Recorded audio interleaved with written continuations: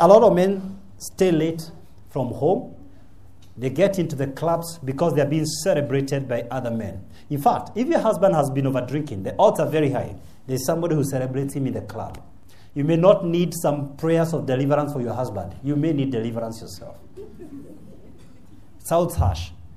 But even Solomon of ancient time, King Solomon advised every husband, if you have a quarrelsome woman, you would rather make a tiny place on the top of your house and sleep right there with the birds rather than stay with a woman who tears you emotionally. But sometimes I have wondered, let me just go back to these notes. I've asked myself a question. This is a huge debate. If she doesn't feel loved, she doesn't respect him.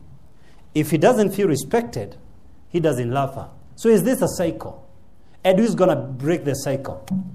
If you have followed me at any length of time, you know I don't believe this is a cycle.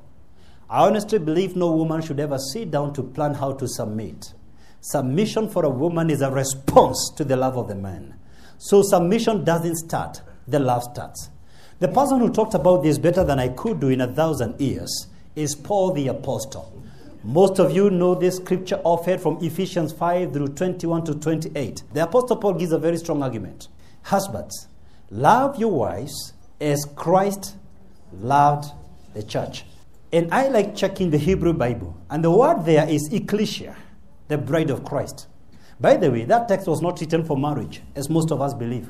Paul is clear. He was talking about the love of Christ and his bride, ecclesia. So how did Christ love his wife? The more she persecuted him, the more he loved her. So much that he died for her. The more the wife of Christ continued to sin, who is the wife of Christ? The church. The more Christ continued to love his wife. Then Paul says, if you can love like that, then your wife will naturally submit. The church today is able to submit to Christ because Christ loved the church and gave himself his all to the church. That's the reason you're calling yourself Christian tonight. So I suggest this to every man hearing my voice. If you love your wife as Christ loved the church, she doesn't need any seminar to be taught on submission. Submission is a natural response to your love. So submission does not start. Love starts. How do I know this? The scripture teaches us we did not choose Christ. He chose us. In fact, the Bible dares to say he chose us before the foundation of this world. So the love begins.